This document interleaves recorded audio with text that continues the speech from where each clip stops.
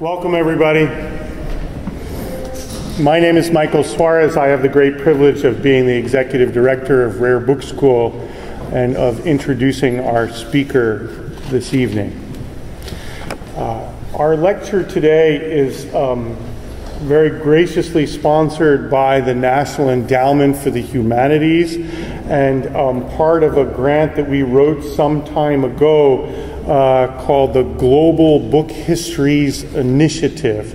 We've been really working since 2014 to make Rare Book School more diverse in its collections, more diverse in its student body and faculty, and more authentically global in its offerings. The world of the book is a big, capacious world, and the more that we enlarge the audiences for the study of book history and bibliography, the stronger I believe we're going to be in the long term. We are so privileged today to have with us Professor Dorothy Wong, who is a world expert on Buddhist art produced in China during the first millennium of the Common Era. In addition to many, many articles, she has authored or edited 5 published books with a 6th on the way, including Chinese Stelae, Pre-Buddhist and Buddhist Use of Symbolic Form, Buddhist pilgrim monks as agents of cultural and artistic transmission, and miraculous images in Asian traditions. I'm just hitting some of the points here, or you'd be hearing me instead of hearing Professor Wong. The reviews of these volumes are truly splendid. As one scholar writes of Buddhist pilgrim monks, this is a splendid introduction to a vast subject, written with such precision that it will surely become a basic reference.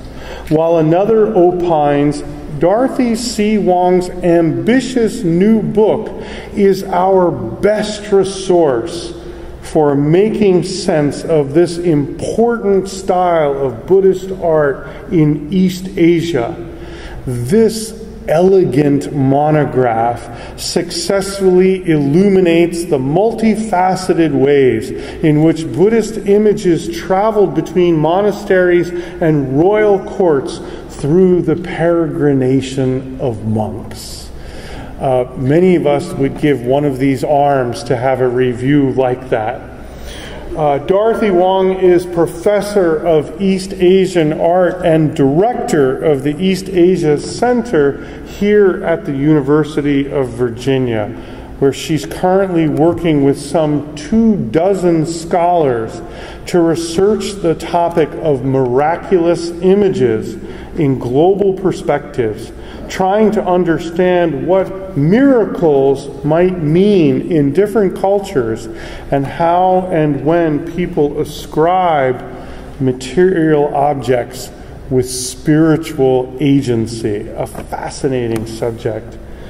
Among her many honors, and I am giving you a very truncated list, Professor Wong has been Foreign Research Fellow at the International Wutai Institute of Buddhism and East Asian Culture in China, a Henry Luce Fellow at the National Humanities Center, and a Bunting Fellow at the Radcliffe Institute for Advanced Study at Harvard University.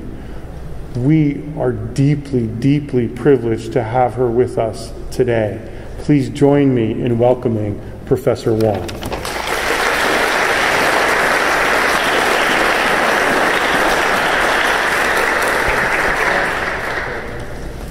Thank you very much, Michael, for that kind introduction. I don't really know if I really deserve all the praises. As England just completed the 4-day celebration of Queen Elizabeth II's Platinum Jubilee, I am reminded of the Queen's royal presence in the Dome Room in 1976 during UVA's bicentennial.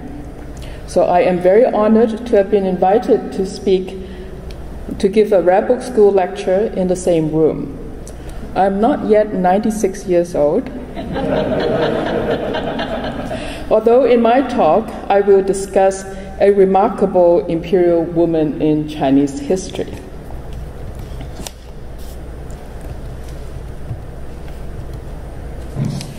From the 7th through the middle of the 8th century, or the first half of the Tang Dynasty in China, this period represented a phase of material and cultural efflorescence. Elements of Tang civilization, from political, social, and economic institutions to philosophy, religious beliefs, arts, literature, were emulated in vast territories of East Asia, especially the Korean Peninsula and Japan, and to a limited extent in Central Asia and Vietnam as well. During this time, Buddhism was already on its decline in India, but the religion spread across East Asia, particularly in the form of Mahāyāna Buddhism, that advocated salvation for all and the salvific character of a vast pantheon of Buddhas, Bodhisattvas, and other saintly figures. Because of the expansion of a Sinophone region under the influence of the Tang, Buddhist art and material culture were characterized by a uniform visual style across the region that can be called cosmopolitan. The rich records of Buddhist material culture demonstrates the use of a broad range of materials and methods in production. There were sculptures made of wood, metal, stone, dry lacquer, and two-dimensional images and Buddhist narratives on wall murals, textiles, paper, and embroideries. Buddhist sacred scriptures were translated into Chinese and copied on paper and silk, and eventually printed. A key teaching in Mahāyāna Buddhism encourages devotees to do good deeds to accrue merit or good karma toward ascension in the cycle of birth and rebirth. Devotional acts that can generate merit include the making of stupas, or the Buddha's relic mound, monuments, Buddhist images, recitation of Buddha names in repentance rituals, or copying of sūtras. The merit accumulated can be for oneself, one's relatives, for the country, or transferred to others in present and future times. Devotees of a broad social background donated at the level they could afford to express their piety. The call to dedicate vast quantities of devotional objects in turn spurred innovations in techniques that were precursors to mass production and printing. In this talk, I will examine the religious and cultural context of the period, with a focus on certain practices and the evidence of efforts to replicate or mass-produce Buddhist images and writings. More specifically, I will focus on two individuals who played significant roles in disseminating Buddhism in China and beyond. The first one is the celebrated translator and pilgrim monk Xuanzang. He made a 16-year journey to India by way of Central Asia. As one of the greatest translators of Buddhist scriptures, his work was invaluable in making Buddhist teachings accessible in Chinese, a written language used in East Asia, including Korea and Japan at that time. For those interested in Chinese literature, Xuanzang was the inspiration for the Ming Dynasty vernacular novel known as Journey to the West, or Monkey. Some of you may have heard of that. The protagonist in this novel of fantasy has no resemblance to Xuanzang, the real person, but attests to the saintly status of the monk in popular imagination. The second individual I will discuss is Wu Zhao, also known as Wu Zetian or Empress Wu. A devout Buddhist, she implemented Buddhist ideology to found the Zhou dynasty. Some scholars consider that an interregnum within the history of the Tang as a Buddhist state, and was a major sponsor of Buddhist monuments and artifacts. The Buddhist scholar Tim Barrett, who recently retired from SOAS at the University of London, wrote a thought-provoking book called The Woman Who Discovered Printing. And the woman referred to in this book is none other than Wu Zhao. We will begin with Xuanzang. He made an arduous journey to India in search of authentic Buddhist teachings and to visit sacred sites. The solid line on the map indicates the route of his journey, starting from Chang'an, the Tang capital, which probably is outside of the map to the east, through the desert of Central Asia, around India, and then back to China again through the desert region of Eastern Eurasia. When Xuanzang returned to the Tang capital in 645, his fame preceded him. He brought back 657 volumes of Buddhist sutras, 150 pallets of the Buddha's relics, and 7 statues of Buddha images, made of precious materials and were copies of famous Buddhist images in India.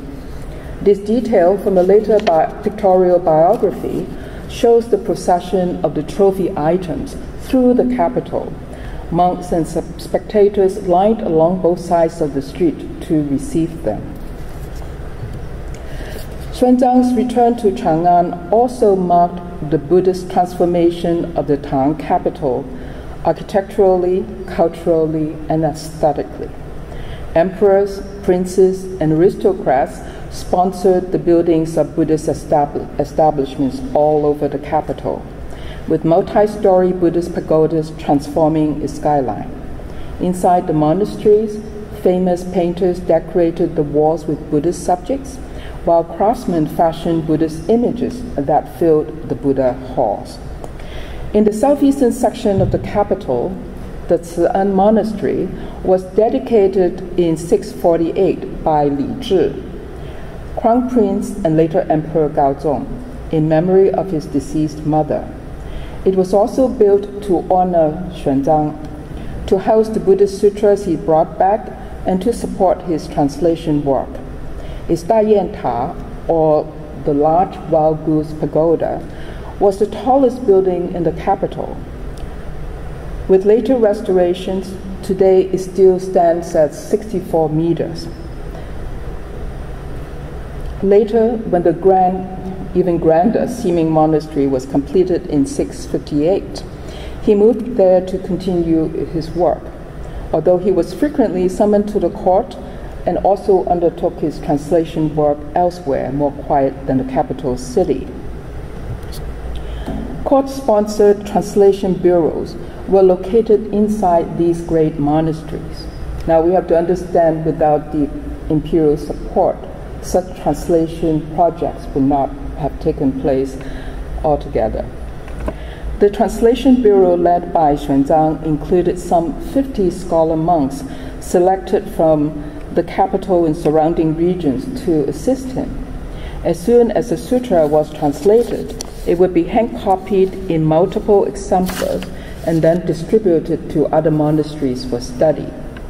Examples of such copies brought to Japan by returning pilgrim monks have survived in large numbers. And on the screen you can see an example.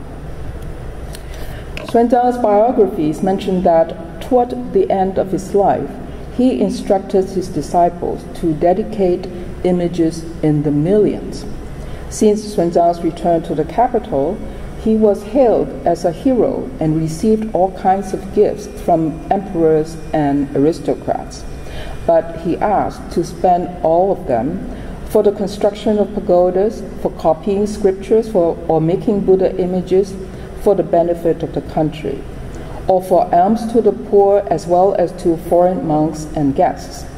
He made a vow to make 10 kotis. 1 koti is the equivalent of 10 million of images of the Buddha, which was accomplished. Another document mentions that shortly before he died in 664, He instructed his disciples to completely donate all clothing and other belongings in order to make 100 million images.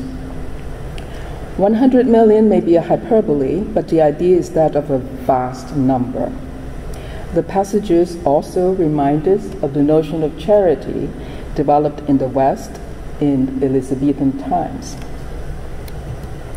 Since the mid-19th century, hundreds of very small clay tablets have been found around the Dayan Pagoda and a few other sites in Xia.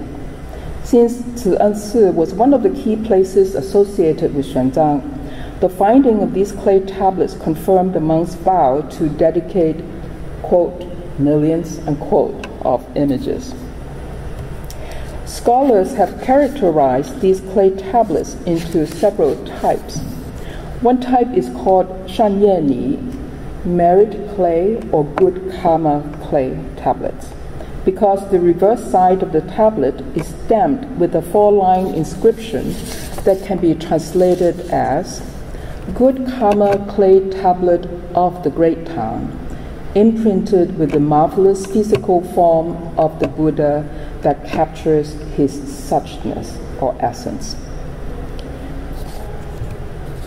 In Western scholarship, sometimes these clay objects have been referred to as votive tablets. However, this can be misleading because votive tablets or ex-votos were used in Greek, Roman, Catholic, and Orthodox Christian traditions as votive offerings to a divinity or a saint after fulfillment of a vow. The Buddhist clay tablets here were made to produce merit for future benefits, not in gratitude of past blessings, although Buddhists also would dedicate objects after fulfillment of a vow as well. The good karma clay tablets are flame-shaped with a pointed or round top and flat bottom. And there are 3 subtypes within this group. Types A and B vary in small details. I won't burden you with that, but share the same image of a seated Buddha with his right hand pointing down. We call that the earth-touching gesture, referring to the Buddha calling the earth to witness his victory over Mara, the moment of his achieving enlightenment. In type C, the Buddha is seated with both legs pendant, such as the way we sit nowadays. Another major group is the so-called Indian Buddha image clay tablets, because the inscriptions on the verso self-identifies the image as Yindu for self, or Indian Buddha image. There are also various shapes and types within this group.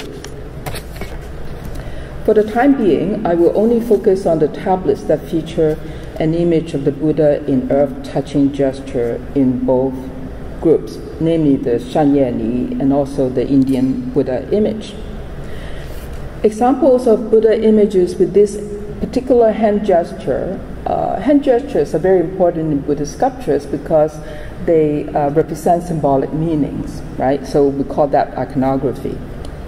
So this type of Buddha images can be found earlier in Buddhist narratives from the Gandharan region in northwestern India, or on steles depicting the Buddha's life events from the Gupta period.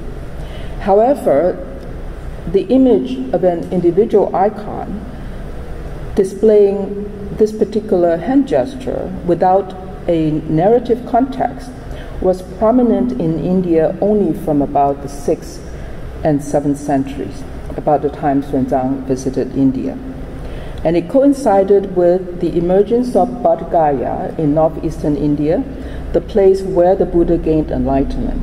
And it became a major pilgrimage site, along with the rebuilding of the Mahabodhi temple, which included a main statue with this iconography within the temple. The Buddha in earth-touching gesture is therefore a specific iconographic type referring to that particular moment of the Buddha gaining enlightenment. And furthermore, the particular statue enshrined within the Mahabodhi Mahabodhi temple at Bodh Gaya. As a result, it became a famous icon in the Buddhist world. We call that the Bodh Gaya type. Later, small clay plaques or tablets or miniature stupas from South and Southeast Asia often feature the famous Mahabodhi temple with its signature statue seated inside. And on the screen you can see a couple of examples. As for the Indian Buddha image clay tablets, before the 7th century, India was referred to in Chinese as Tianzhu or Shendu. The use of the term Hindu to refer to India began with Xuanzang. Xuanzang was very remarkable because he retranslated a lot of existing Sanskrit terms using different translations. So Hindu is one of the terms that is associated with him. And therefore, we can place the Indian Buddha image tablets to after Xuanzang's return. Below the Buddha is the stamped impression of a verse that reads, "All dharmas arise from a cause. The Tathagata, namely the Buddha, has explained their cause. The cessation of the cause of these dharmas, this is the great Shramana has explained." So just in 4 lines, this verse came to encapsulate the entirety of Buddhist teachings at that time, which is why this verse is so important. So the presence of these clay tablets along with this particular formula called dependent origination formula can be attributed to Xuanzang's contribution when he returned to China, namely the most current image type and also the most current teaching in Indian Buddhism. In records, in records of the Western world, Xuanzang wrote, "There is a practice in India of making incense powder into paste to make small stupas 5 or 6 inches tall. People write pieces of scripture and place them in the interior.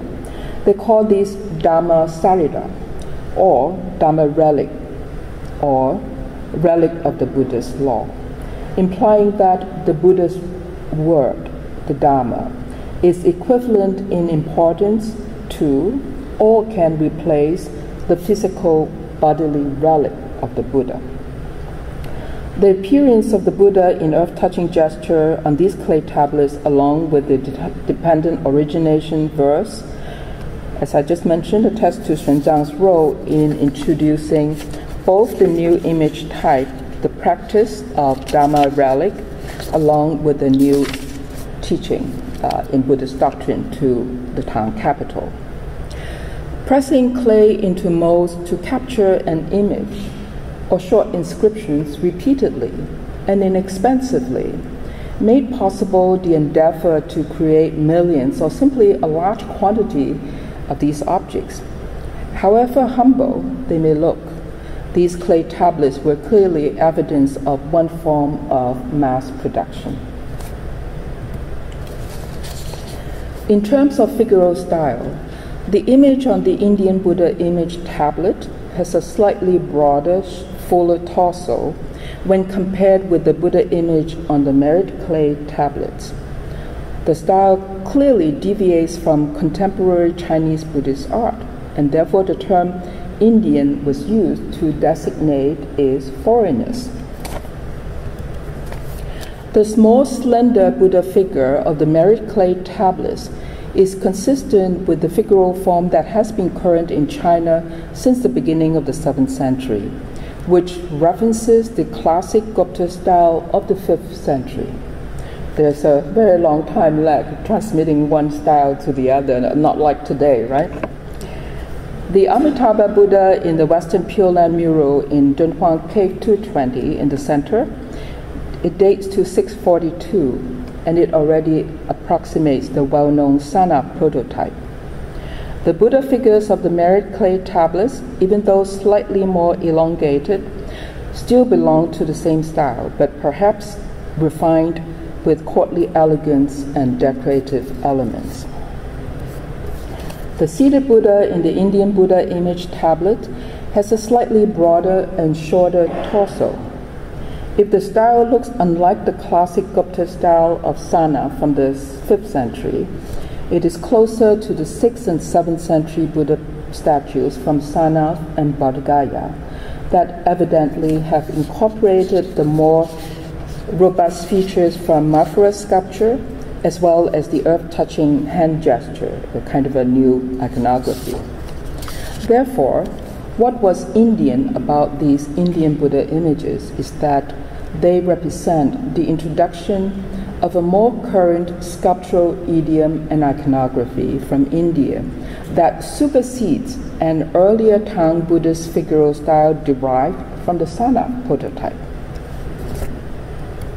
The rounder and broader torso can also be seen as a harbinger and a catalyst for the fuller Tang figural form of the latter part of the 7th to early 8th century, with plenty of examples from gilt bronze to stone sculptures, including the magnificent Buddha statue in Sokuram Cave Temple in the Korean Peninsula, dating to the mid-8th century. Key examples of this sculpture that come from a group of reliefs. They're recovered from the Qibao Tai, or Seven Treasures Tower, which date to 703 and 04, and relate to Wu Zhao, because the donors' inscriptions, all of them mention they were dedicating the sculptures to her during her time, towards the end of her life. So these sculptures are representative of the courtly style of her time. And this also exemplifies the Tang international or cosmopolitan style because they were emulated in Korea and Japan. Wu Zhao was an extraordinary figure, like Queen Elizabeth II, right?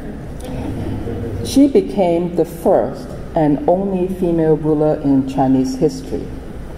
The strategy to achieve this was multifaceted, including selection of passages in Buddhist sutras that include prophecies of a ruler in female form, association with Chakravartin, the wheel-turning or universal monarch in Buddhist kingship, invocation of the future Buddha Maitreya and messianic beliefs, deployment of cults of relics, dharanis, and deities for state protection, creation of a network of state Buddhist monasteries, expansion of the functions of palace chapels, and the participation of Buddhist monks in state affairs, and also the patronage of Buddhist monuments, images, and rituals.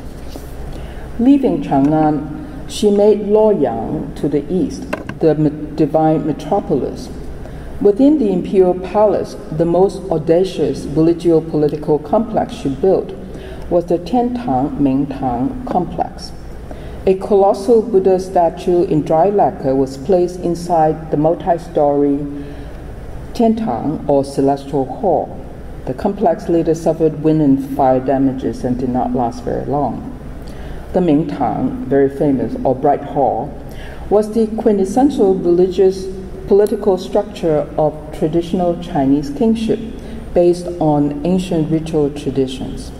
It is described as a building with a square base and a round roof surrounded by a round moat. The structure is embedded with cosmic symbolism, and the king performs ceremonial circumambulations to harness cosmic energy and to achieve harmony between the world and the universe. Wu's architectural complex made a statement about her status, both as a rightful Chinese ruler and as a Buddhist universal monarch. She lavishly sponsored Buddhist art and monuments. Even when she was still consort to Emperor Gaozong, she was already the principal driving force behind the carving of the colossal statue of Vairochana at Longmen, which was completed in 675. Vairochana, or the Buddha of Great Illumination, was the transcendent principal Buddha of the Avatamsaka, or flower ornament doctrine. introduced to China since the 5th century, Avatamsaka Buddhism became the chief doctrine linked to Buddhist state ideology in China and elsewhere in East Asia. As his principal deity, Vairochana Buddha presides over all other Buddhas in the universe, which is an apt metaphor for a ruler presiding over a vast empire. In addition to the Longmen Buddha and the dry lacquer colossal statue I just mentioned, she also proposed to cast another colossal Buddha in bronze, but the project was not realized because of the oppositions from her ministers, complaining that it would cost too much.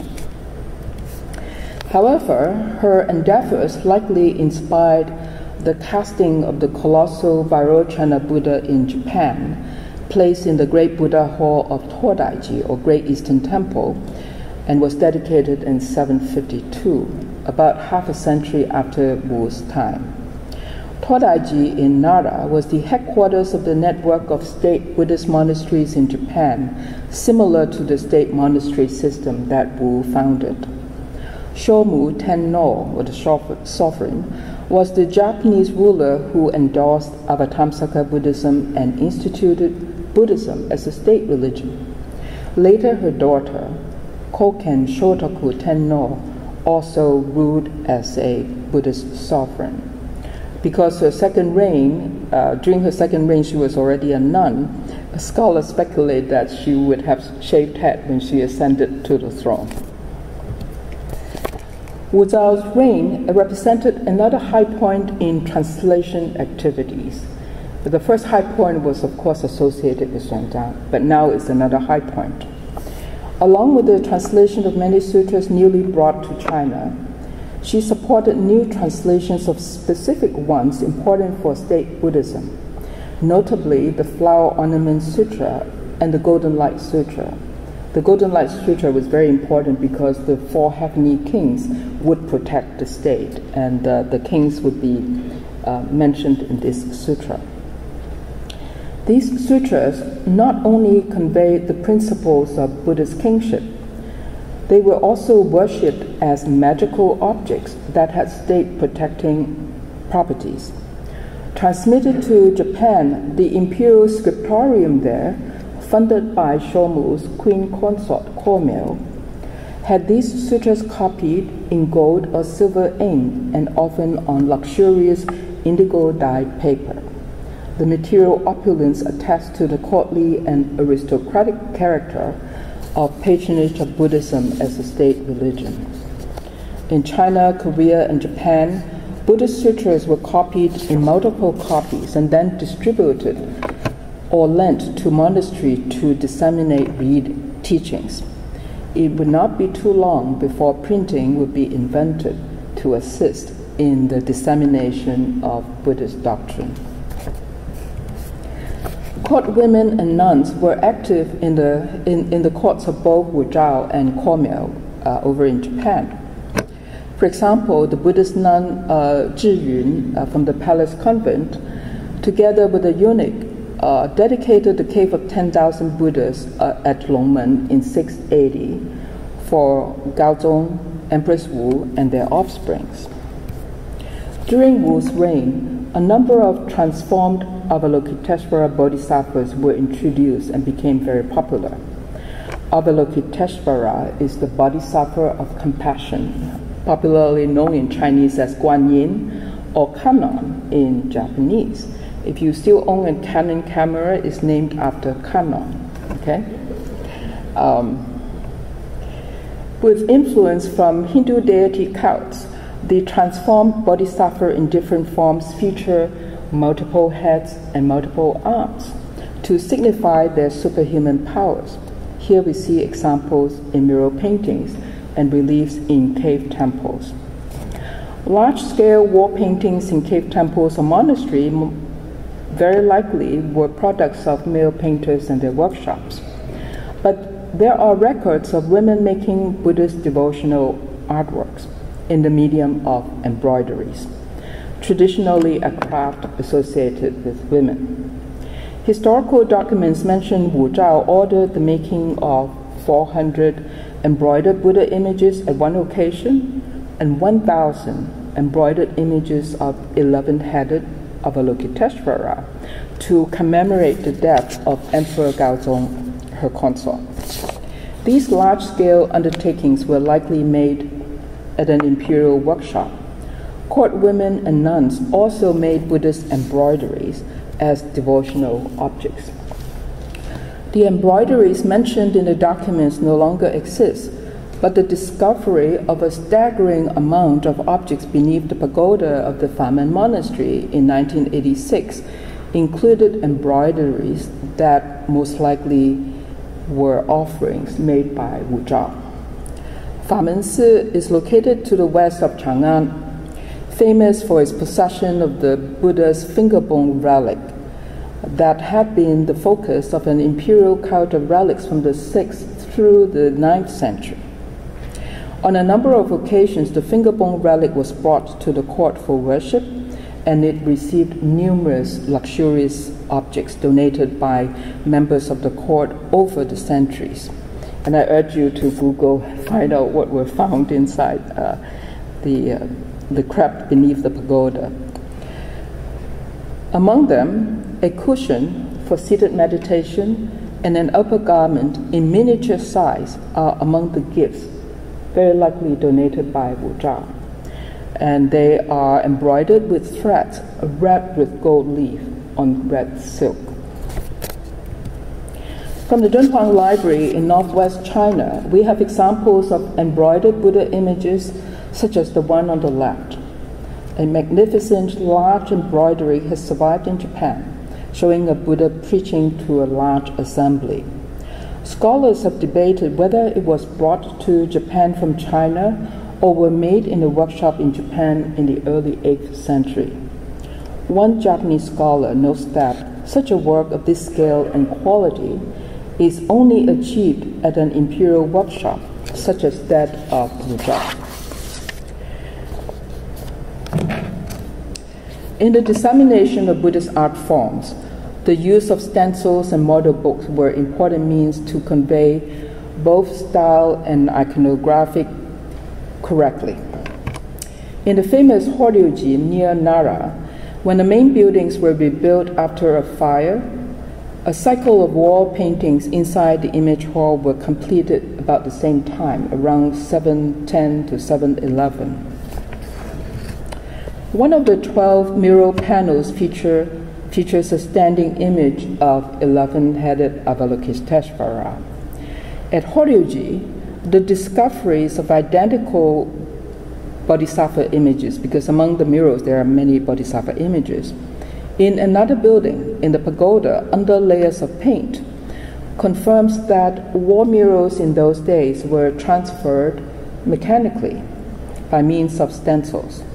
This method facilitated the direct transfer to Japan of Chinese wall paintings in full size. In China, Central Asia, and elsewhere, stencils or pounces were widely used to create large quantities of devotional images and paintings. On the stencils, which can be made of paper or animal skin, the outlines of figures were pricked with needles, and then charcoal dust was applied through these tiny holes, transferring the drawing to the wall surfaces. Another method of transfer is the use of tracing paper with a design. The two images of 11-headed Avalokiteshvara we see here exemplify a cosmopolitan style that originated at Wu Zhao's court. The material evidence points to the mechanical methods through which a specific form can be copied and replicated over and over again, or transferred and duplicated in different mediums. Now we turn to the earliest printed text in the world, probably best known or already well known to those who study the history of the book and printing. The Japanese ruler Shomu's daughter, Koken Shotoku, followed Wu Zhao's model as a female Buddhist sovereign.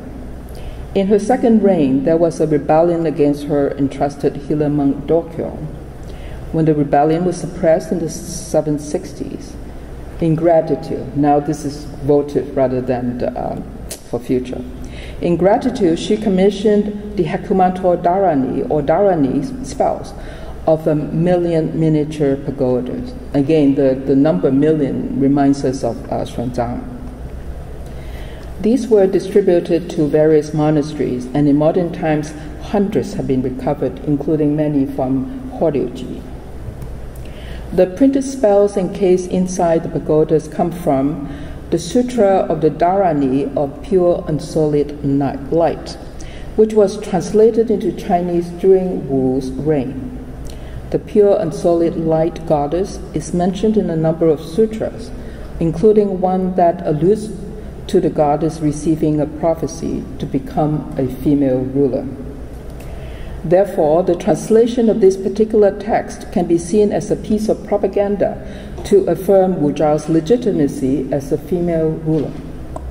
The Dharanis or spells in the text advocates that worshippers who recite the Dharanis can gain long life, have their sins expiated, and be relieved from the sufferings of hell. In 1966, a printed Dharani from the same text was found underneath the pagoda of Bugoksa in South Korea, which was constructed in 751. The print has received much attention because it was thought to predate 751, making it the earliest extant specimen of a printed text in the world, although now the consensus is that it is likely a later replacement. My earlier discussion of the mold press clay tablets created in Xuanzang's time provided the prototype technology for mass reproduction, spurred by the efforts to accrue merit by making images on the orders of millions. Because of the frequent contacts between China and Japan, clay tablets were transmitted to Japan as well, but there they were not made as individual units. Instead, losing the flame shape, but modified into the rectangular form, they were repeatedly stamped as identical units on the surface of clay tiles. And such tiles were used to decorate the interiors of Buddha halls and pagodas. The introduction of clay tablets to Japan and the subsequent translation and repurposing of them represents an interesting episode in this interregional exchange. The further development in Buddhist ideology at Wu Zhao's court and its dissemination to the neighboring countries of Korea and Japan finally provided the context and conditions for the realization of the printing technology, no matter which country was the first in producing a printed work. Do I have another 2 minutes? You have another 2 minutes. Okay, then I will give my epilogue. If time is out, then I will stop here. So as an epilogue, I return to the materials, very rich materials, found from the Dunhuang Library beyond Wu Zhao's time. Here we find ample evidence of the connections of religious practice to innovations in technology. The painted scroll on the left records a devotee's recitation of Buddha names, which is part of the ritual of confession of sin and can also be a devotional act. The Buddha images are painted, identified by the names which are written. On the sheet of paper on the right are stamped images of the Buddha along with the notation of dates. You will see some characters here and there. They indicate a worshipper's daily record of devotional acts, meaning on this day I have to stamp this many images. When I finish, I write down the date, and then I continue on the next day. By the 9th and 10th centuries, large quantities of printed images of devotional deities have been found. They are far less expensive than the individually painted images on silk. Most popular were Avalokiteshvara, Guanyin, Manjushri, the Bodhisattva of Compassion, and Heavenly King of the North, who is associated with state protection. They were worshipped as protective deities for oneself and for the country. The well-known Diamond Sutra, the earliest extant printed book in the world, dates to 868, probably well known to many of you. is also recovered from the Dunhuang Library. In her discussion, Frances Wood reiterates the physicality of the printed scroll as a talismanic object that has magical powers. I hope that in this talk I have demonstrated how mass production and the technology of printing developed alongside the Buddhist practice to accrue merit through making images and texts. In Taoist practices, printing talisman for protection or ingestion, you can eat them, provides additional evidence. But that will be subject for another occasion. Thank you.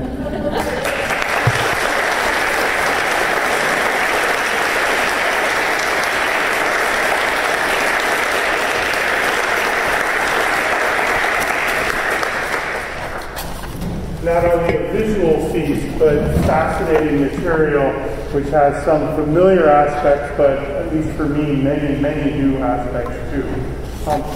I'd be happy to moderate questions for Professor Wong. We have a little time. Barbara. Thank you so much. Thank you so much for that wonderful work. And here comes the microphone. Thank you so much for that splendid talk. Just wonderful to see all this material and hear you talk about your expertise. I have a question.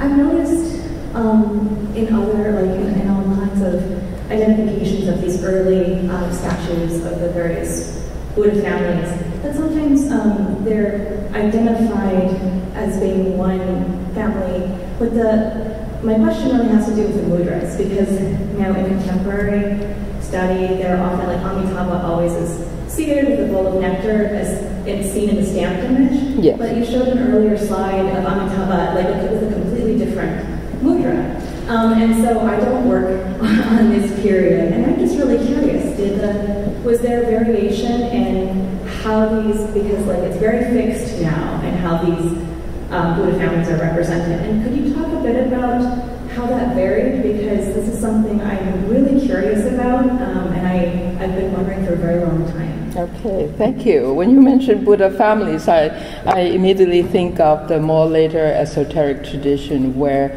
you have mandalas and portraying different families of the Buddhas.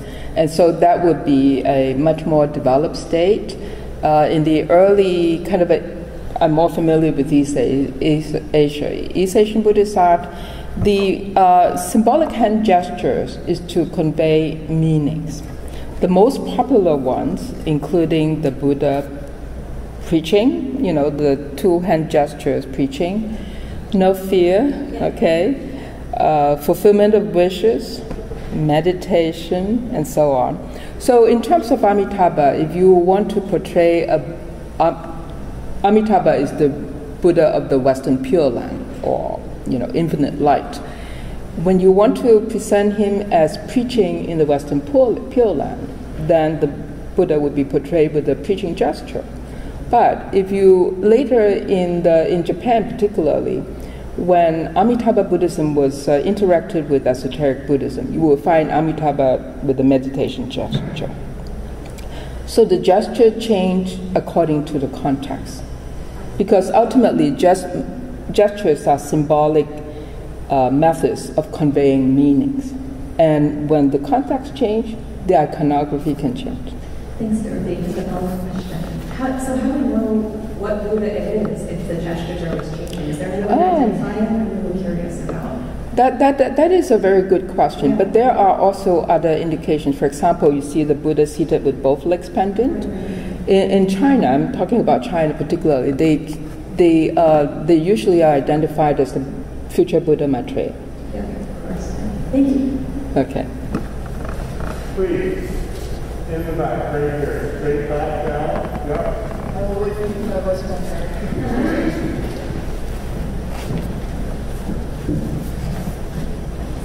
Thank you, that's fascinating material.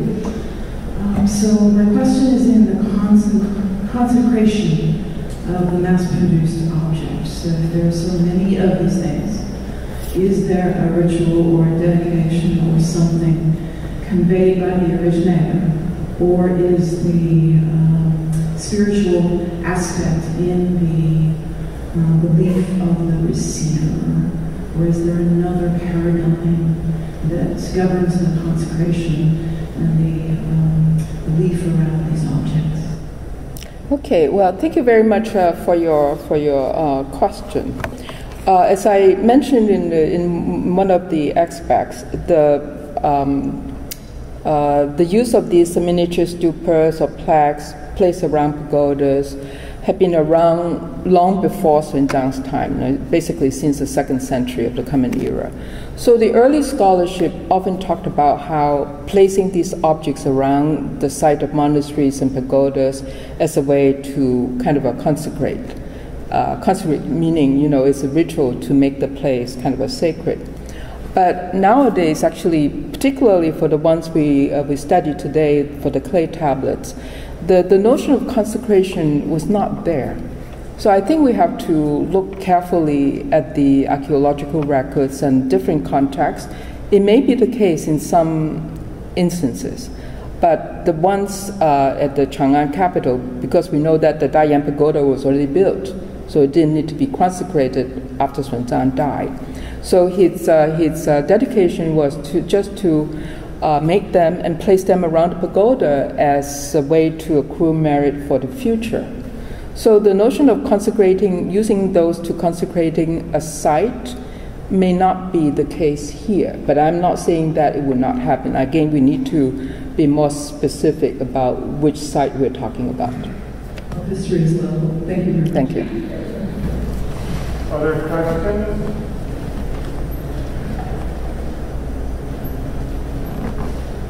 A little bit more, if you would, about these indigo colored papers with the silver ink and the red papers with the golden ink. What is tell us, if you could, about the spiritual and royal significance of the production of these materials?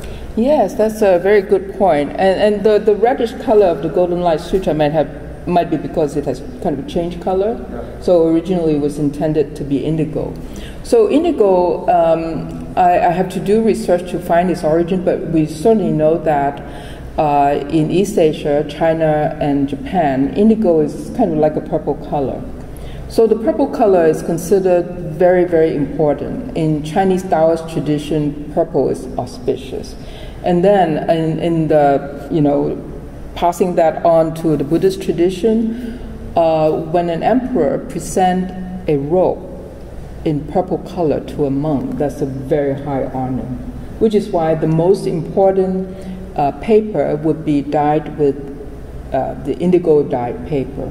And of course, further west, we know that in the Byzantine Empire, the purple color was very important, especially for the emperors, princes, and also for icons. Let's say the Madonna and Jesus, they would be wearing purple robes. So purple was a very interesting, a very important color. But in the case of the Byzantine Empire, the purple color was derived from shells. And I imagine the indigo in East Asia most likely would be plant-based, but maybe you might know that. So I know about the use of purple dyes from the shells, but I don't know anything about the indigo. The Chinese Yes, practice. Okay, all right. So, other questions, please? No, go ahead. Bring the microphone. Thank you. Every time I read or I listen to you, Professor, I learn something new. So this question completely goes with much enthusiasm. I suppose my question has to do with the culture of the book written large in China at this time. And here's why I'm asking. So at this time, India is very, it's a very textual culture, which pretends in writing to be a massively oral culture, more oral than they actually are. But when you read Xuanzang on India, you suddenly realize these guys have got books in their monasteries, they've got vast libraries. People, it's a status symbol to have books in houses and to have them printed. You read Xuanzang's letters back to his buddies. He's always complaining that he lost books on the river crossing.